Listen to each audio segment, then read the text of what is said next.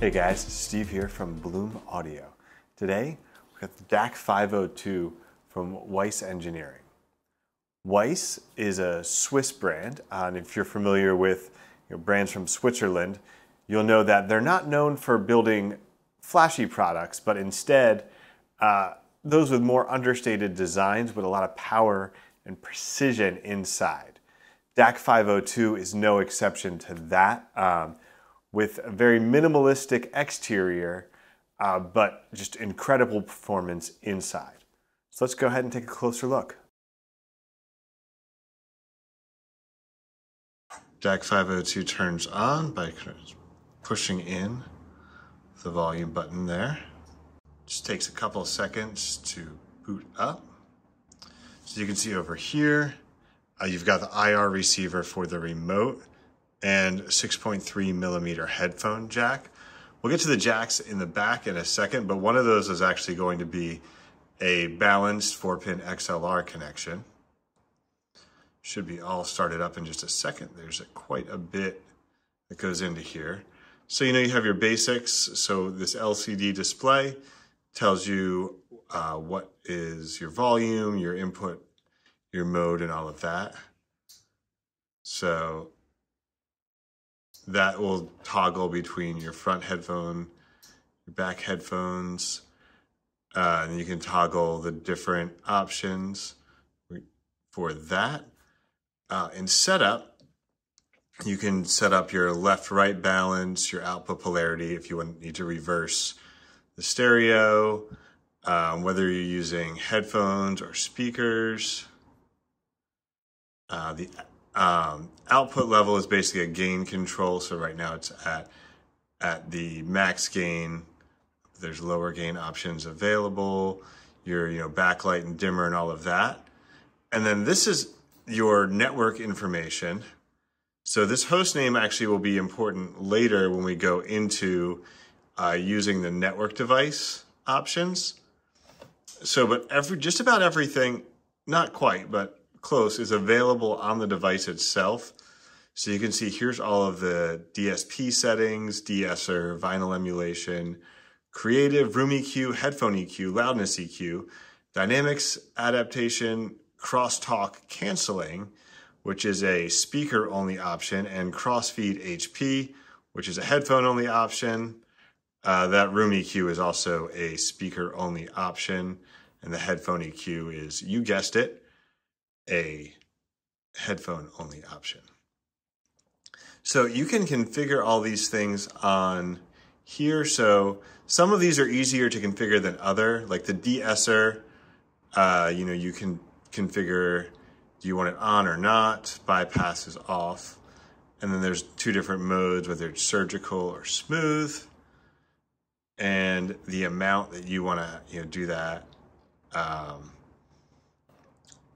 Other ones are going to be a little bit more challenging, similar with like vinyl emulation and all of that. The creative EQ gives you a 3-band parametric EQ. And so you can set these options. So, low shelf, and then you set your frequency. So setting your frequency and, it's like that. And then you set your gain level and your Q. But it can be kind of hard to, when you can't visualize, you're going to need quite a bit of knowledge about the EQ in order to use that. So you can do pretty much everything on here. And there's a lot of cool features, but the real power of the device is going to come from using the web interface. So before we get to that, let's take a look around the back of the unit as well to see what we've got back there. Here we have your power here, obviously, with a fuse right in there.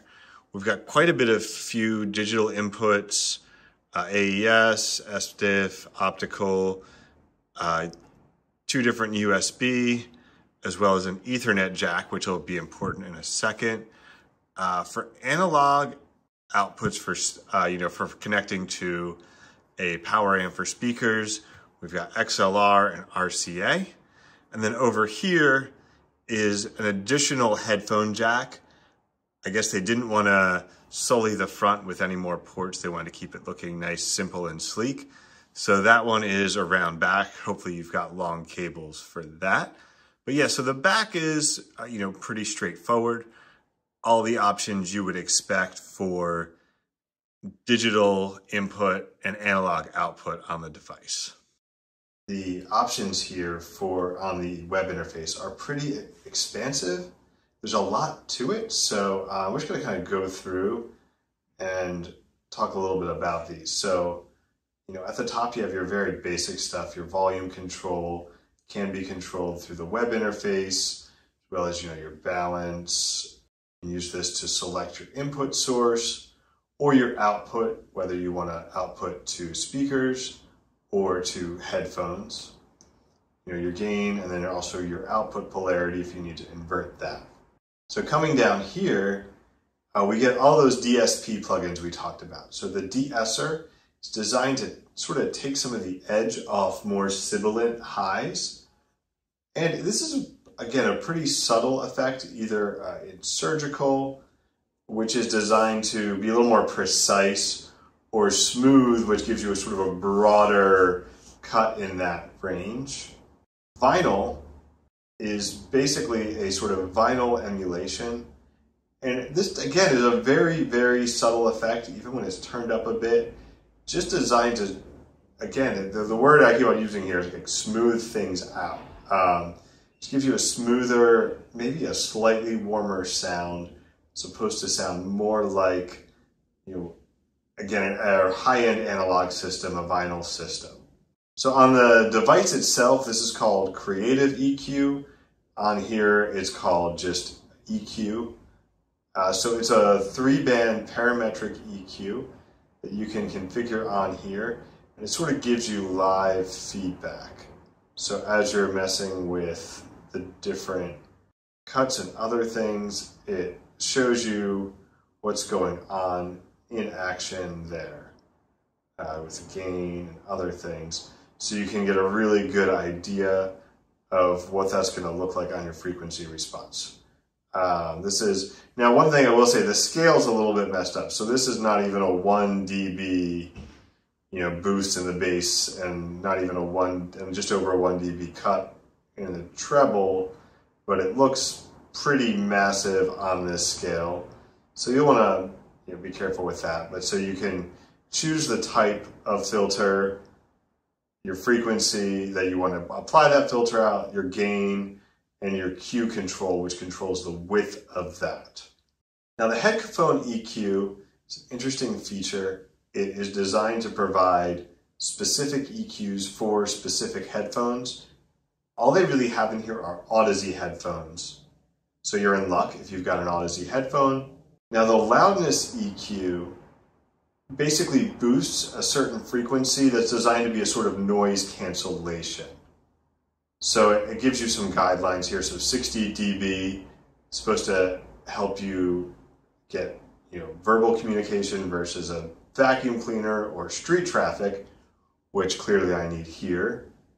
A sawmill, other things. So they try to give you that adjustment specifically for these sorts of background noises.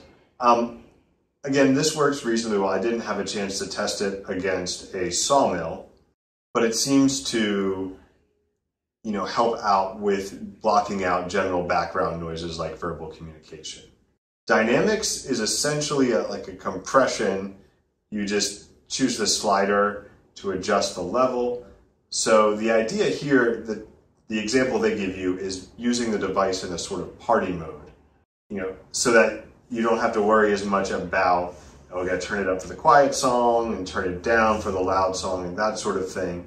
You just kind of turn this up to add some dynamic smoothing to the whole thing. Again, good for some things, not really great probably for your normal listening. And then we're on the headphone mode right now, so we get the crossfeed. So this is just a simple slider that controls the amount that the left feeds into the right, and the right feeds into the left to give you that sense of width. It's a feature on a lot of things, and this one works pretty well. Now you can see here this headphone versus speaker adjustment. So if I click here, now I'm in speaker mode. So instead of crossfeed, the headphones gives you, or for speaker mode, you get crosstalk canceling, which basically is designed to create stronger feeling of isolation between the speakers. This is a bit of a niche feature. One of the things it's useful for is if you have any dummy head recordings that are basically hard pan left and right recordings. This can help get that same effect with speakers. You could probably use it with any number of hard panned recordings as well. The other difference in the speaker mode is your room EQ, which is going to be a similar EQ, but this time you get 5 bands, and it's designed specifically to help counteract bass issues in the room. So again, you get this configurable parametric EQ that you can adjust here. Now, if you look down at the bottom, you'll notice that there was this preset thing. So what you can do here is create different presets for different types of different DSP filters. So I can set de-esser presets, vinyl presets, parametric EQ presets, and all of that. And then I can combine those into global presets. So you can see here you've got a number, so you can configure up to 12 total presets, each of which is a combination of your other presets. And then these can all be managed through the remote. So with all of the DSP options, DAC502 is something that you can tune to match your listening preferences, your headphones, your environment, or tweak however you need that. But there is definitely a core sound and a core philosophy behind that sound that's underneath all of that, no matter what you do with the DSP. So the sound is definitely neutral with some reference characteristics, but there's also a musicality to DAC502's sound. And so I think with that, with a DAC at this level, there's a certain characteristics you're expecting, a certain level of detail, clarity, of transparency with the sound. You were expecting that vivid imaging and big sound stage that you can deliver to your headphones. DAC502 definitely does all of that. But there's something else in that sound that I think makes it really unique. A DAC is basically designed to connect the dots, right? Your digital file provides a number of reference points for the curve of the audio. Depending on the nature of the file, whether it's a 128 kbps MP3 or DSD512 file, it's going to determine how many dots there are. The DAC's job is to then, as accurately as possible, connect those dots. So with a basic DAC, your algorithm is literally just going to connect the dots in the most efficient way possible. As you start moving up, there's an extra layer of sort of interpretation, you might say, in the DAC to not just try to connect the dots as accurately as possible, but to reproduce the original signal as closely as possible, that original analog signal as it was recorded. And that's where DAC502 really has some unique personality in the way that it delivers a sound that feels analog. I would almost describe it as like a space and time machine going back to that original thing, and it's trying to interpret out of the digital file and bring you something that sounds analog from a digital format. It's almost like the difference between, your basic DAC more or less being Google Translate, right? You put in the words, it gives you the translations of that word. DAC502 is like a fully bilingual live translator going through and not just delivering a cookie cutter translation of the audio, but instead giving you a accurate interpretation of the intent of what was said.